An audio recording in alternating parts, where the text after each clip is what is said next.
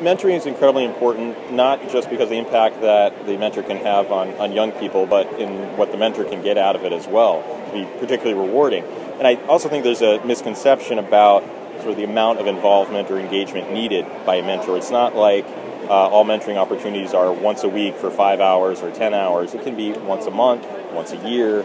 There are a lot of different opportunities to mentor and volunteer at organizations like FIRST, like Lemelson-MIT Invent Teams, and other hands-on STEM education opportunities for kids. It's just important that mentors are involved. Kids work a lot with teachers and they hear from their parents on a daily basis, but when they can hear from adults sort of outside that immediate circle, it can really have amazing impact.